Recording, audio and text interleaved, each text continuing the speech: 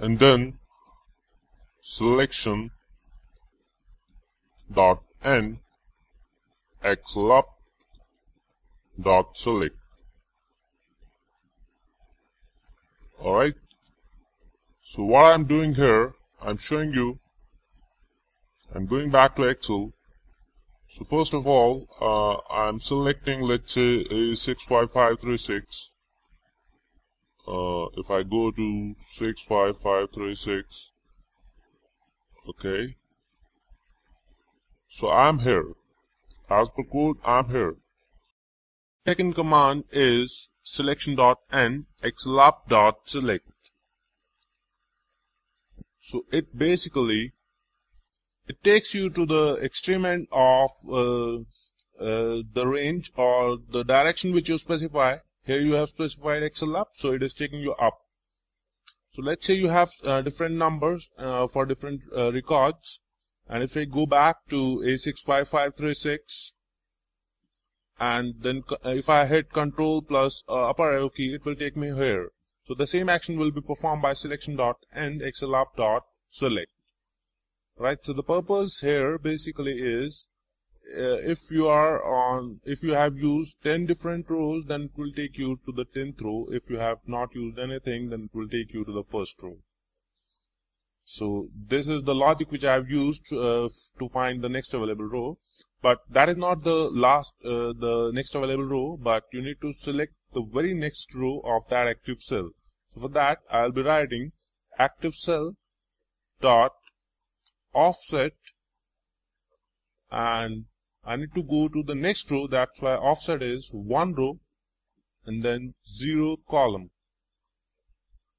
dot select.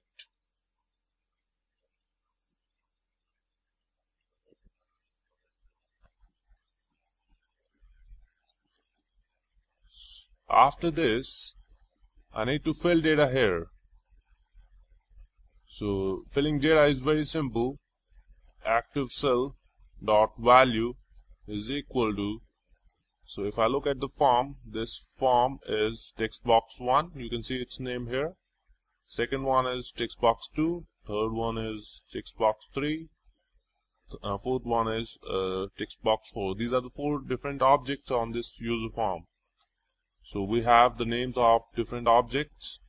Now we need to use these objects. So I'm inserting their values in cells basically. So active cell dot value is equal to text box 1 dot value, and then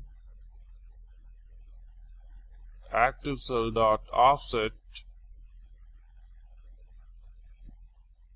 no row change, 1 column change dot value is equal to text box 2 dot value.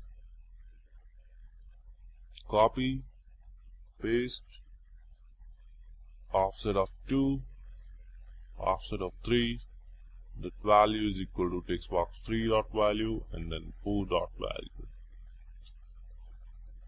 After writing all these values in the cell,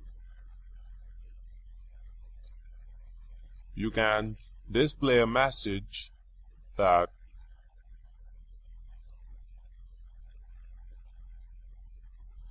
data has been inserted.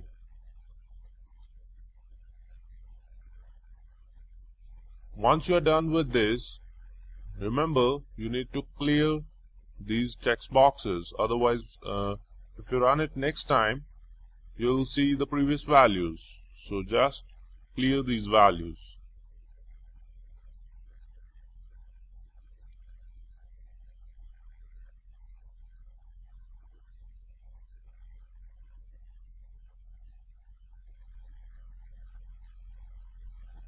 Fine. So we're done with this code. Now if you want to insert a button here, a button now always associated with a macro if you want an action to it.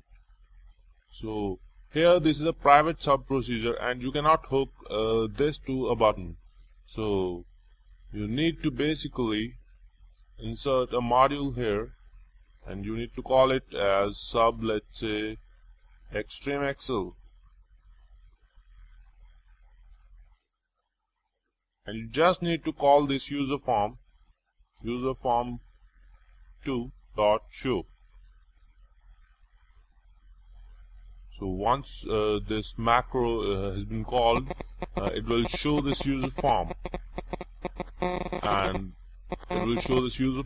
once you fill these all details and hit submit, it will submit these details, and at the end you need to hide this userform. So we're done with our code. Let's see how it works. We just need to insert a button here on this sheet. So just go to developer tab, insert form controls, and then insert a button, attach your macro, rename, let's say submit, or whatever you want to put here. So once I click on this button, it will show me 1, 2, 3 test ABC department, let's say XYZ. If I submit, it is done. If I click second time, 2, 3, 4 AAA or SSS, second line. So this way it is working. Thanks a lot for watching this session. See ya.